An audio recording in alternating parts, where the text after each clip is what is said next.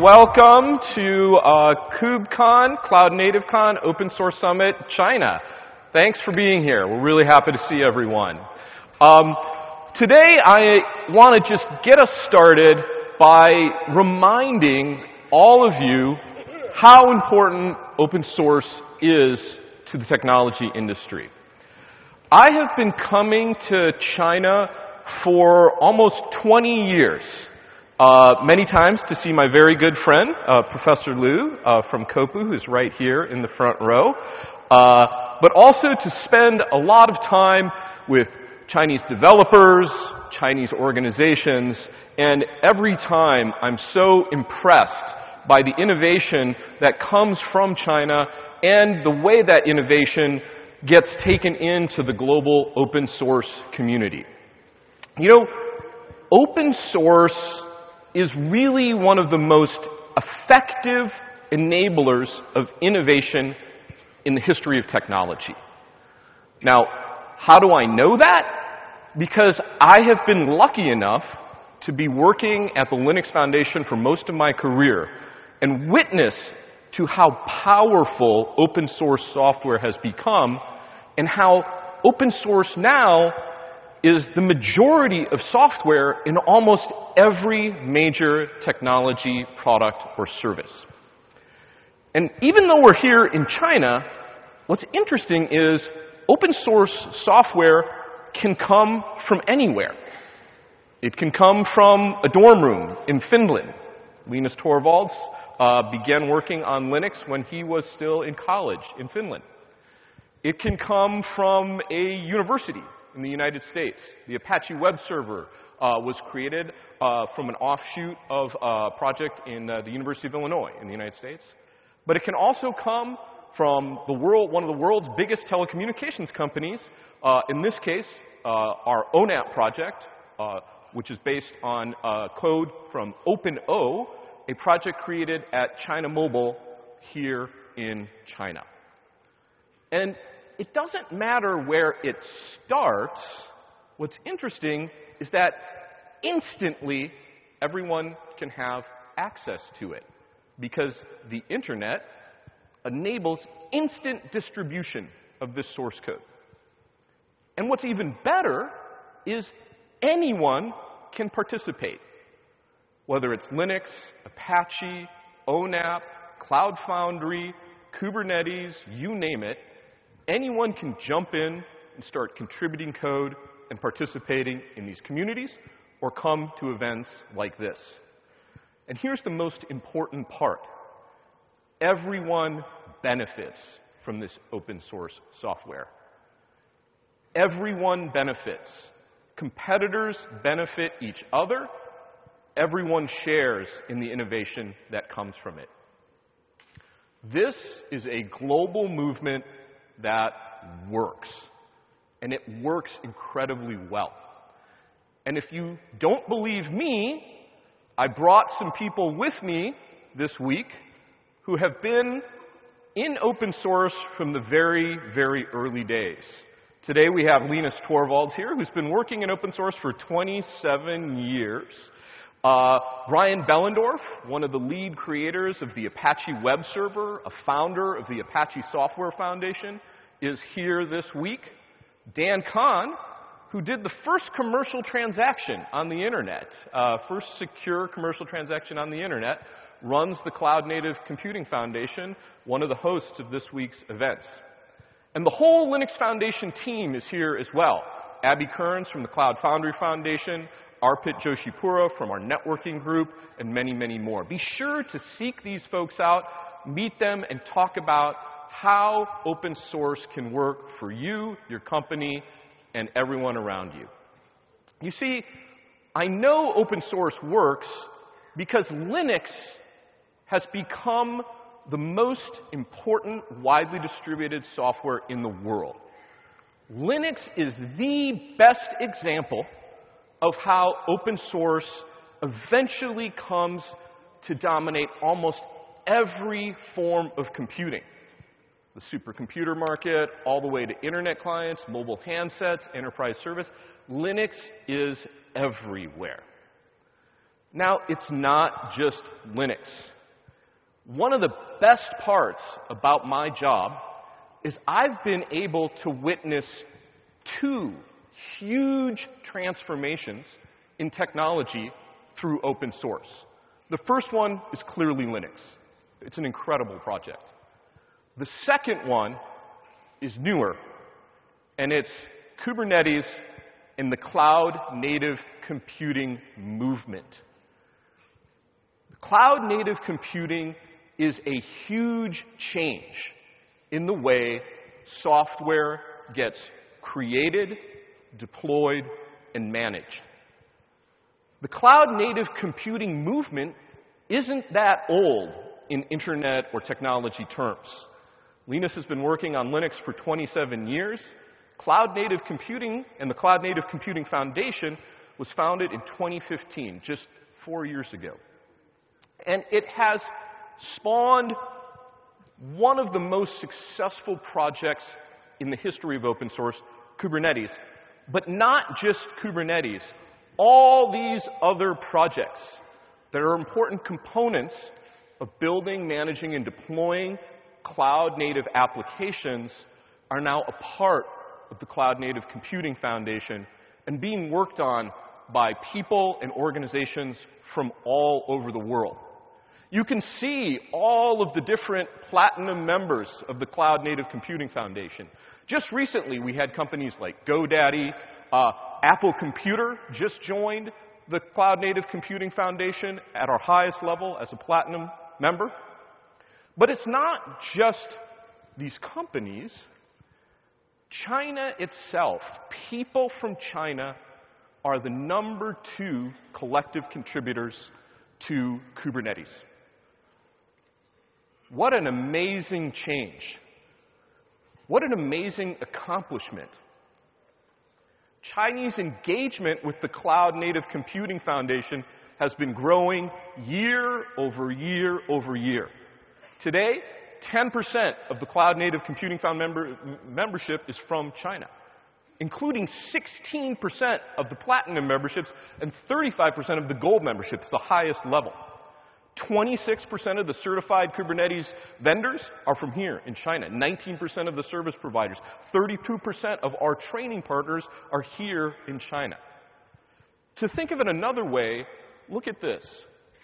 In 2015, just 4 years ago, there was one Chinese member of the Cloud-Native Computing Foundation, Huawei. Huawei led, but has been joined now by 37 other organizations. And today, I'm very excited to announce a new member of the Cloud-Native Computing Foundation from here in China. Let's welcome Ant Financial, our newest gold member of the Cloud-Native Computing Foundation. So how does this work? Why is it that competitors can work together through open source to create good outcomes? I mean, like, what's left for competitive advantage? You know, if everybody shares everything, how can we compete? That's the major question. And let me show you how. Think of it like a sandwich. Open source today is the vast majority of all code. So if you're writing an application, you might choose a framework like Node.js as an example.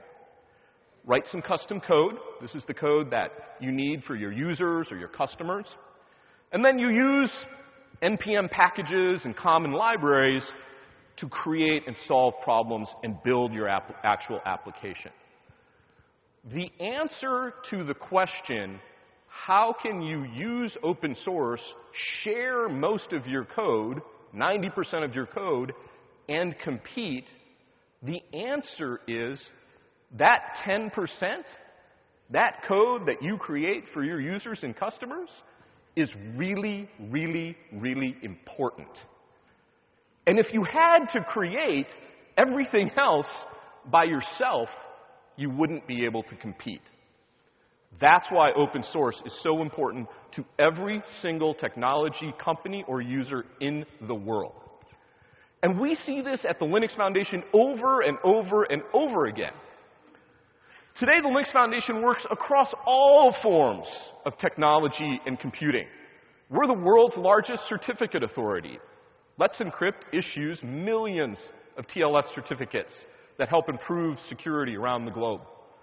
In networking, 80% of the world's mobile subscribers get access to the networks that are using the Linux Foundation's networking projects, things like ONAP, Open Daylight, and others. In cloud computing, we have obviously Kubernetes, Cloud Foundry, others. In automotive, we're working with 12 of the top automakers in the world to create new automobile experiences, new ways to navigate, new ways to experience being inside of a car. In blockchain, our Hyperledger project is one of the fastest growing enterprise implementations of blockchain technology being used in the financial services industry, supply chain industry, and healthcare industry all over the world. Europe, the United States, and in China. In Edge and Embedded, we have real-time operating system projects, and obviously in Web, we have the Node.js project and many, many more. You see, the secret to why open source works is because we've created a positive feedback loop, a sustainable way for people to share software, benefit from it, and reinvest. Big open source projects like Kubernetes and Linux are used to create products, whether it's Alibaba Cloud, Huawei equipment, whether it's something like the Baidu search platform, those run on Linux. Those products create profits for those companies, and then those companies reinvest in the form of engineers who they employ to work on open source projects, and the project gets better because those engineers take the requirements they had for their products, improve the project, that begets better products, that begets more profits, better projects, more products, more profits. It's a virtuous cycle. Today in Linux, 90% of the core kernel developers are professionals that work in companies here in China, in the United States, Europe, all over the world. And I want to give you an example of a project in a very competitive industry that we just recently launched that I think all of you may be familiar with. We worked with some of the most competitive movie companies, film companies in the world who are now using open source to create really cool movies. Let's check it out.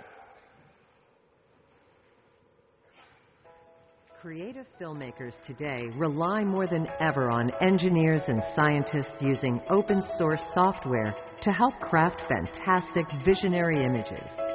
Every single part of the filmmaking process is touched by software, and a lot of that software is open source software. Some of the greatest innovations we've seen in the modern era of filmmaking have actually been supported by open source software. The Academy of Motion Picture Arts and Sciences and the Linux Foundation have created the Academy Software Foundation with support from industry leaders. The Academy Software Foundation exists to provide a great home for open source projects that we as an industry use every day. Two projects the Academy Software Foundation is currently working on are OpenVDB and OpenColor.io. OpenVDB is a volumetric data block format. It is pretty ubiquitous in use. Anytime we have an explosion, it's VDB. Anytime you have clouds, it's VDB. Anywhere where you have a lot of fluid simulation, fireballs, gas flowing across a surface, things that are big. We think there's value in having an organization outside of DreamWorks take responsibility for this. And I think we've already seen a benefit in that we've had other studios step forward in a way they had not previously with contributions to the standard. OpenColor.io is an open source color management solution for motion picture production. End-to-end, everyone working on a show, from an artist at a workstation to a director in a theater, can see the same image and speak the same visual language. OpenColor.io is compatible with ACES and can be used to implement any well-defined color standard. Highly critical projects need oversight, particularly for more than one studio or company, and can benefit greatly from not only the shared development resources, but also the solid infrastructure offered by the Linux Foundation and their involvement in the Academy Software Foundation. Whether you are a user of open source software or an engineer or a company that relies on open source software, we want to create the right ecosystem for you to get the most out of the open source software that you need to use. Find us at aswf.io and join the mailing list and see how you can get involved. Pretty amazing. That's right, open source is used to create the movies. So next time you see the Avengers or Spider-Man or you see an explosion in a new movie, remember that movie was created using open source software. And that's the most important thing I want all of you to remember, is that together we're making all these really cool things. Whether it's cloud computing infrastructure, mobile applications, movies, automotive operating systems, drones, you name it, it's all open source. And the reason it's open source is because open source is not a zero-sum game. You can help yourself, you can help your company, you can help your country. At the same time, you help others. That's what's important to remember here today. And I want to emphasize that the Linux Foundation is committed to working here with developers, companies, everyone in China. And we have some great news today about some of the new and exciting things that we're going to be doing here in China. First, I want to announce our newest gold member of the Linux Foundation, WeBank. Let's welcome WeBank to the Linux Foundation. Remember how I said open source projects can start anywhere? Well, the FATE project was started here in China by WeBank. This is an industrial-grade, federated AI learning framework that allows you to use learning architectures and secure computation of any machine learning algorithm. Go check this out, github.com/WeBankFintech/Fate.